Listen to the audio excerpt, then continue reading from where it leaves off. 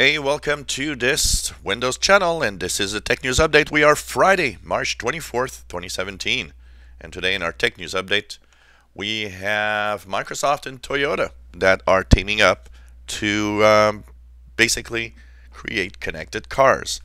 Microsoft is, teaming up here and there with different companies to be in the software side of course, self-driving cars, but also a lot of what Microsoft wants to do, and it's kind of a different avenue than pretty much every other company, is they want to be there for the connected side of the cars, because of course the autonomous cars are connected all the time and they need to communicate, and Microsoft says that its infrastructure is the best to do that type of communication.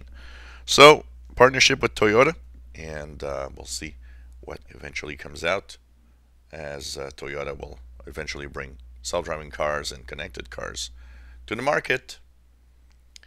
We have a report that says that Apple is about to build and manufacture iPhones in India. So it's an unconfirmed report, but they say that the Indian market would probably have its own plans to create or manufacture the iPhone 6, 6S, apparently. So it's going to be interesting to see that they're expanding their, manufacturing across countries around the world, but pretty much staying short of manufacturing iPhones in the United States, as Donald Trump wants.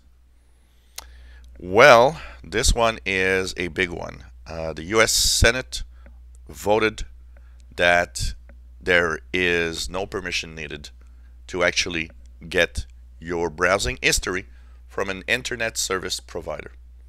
Yep, that's pretty much what they said.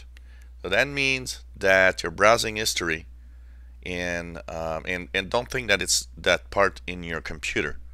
That's one part of your browsing history, but the internet service provider has your browsing history of what you're doing on the internet.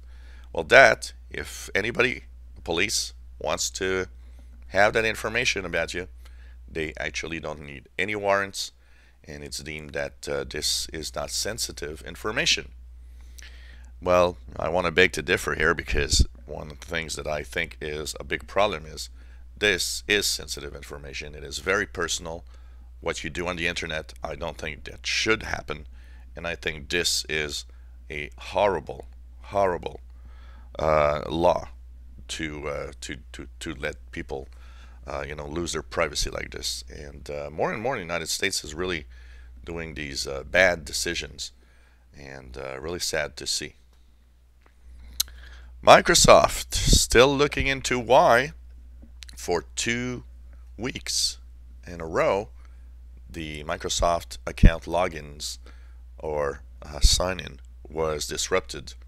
Millions of users have not been able to log into their accounts 2 days ago.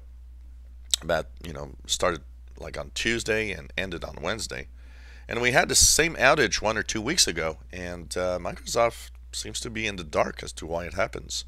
But they say they are continuing their investigation as to why this is happening.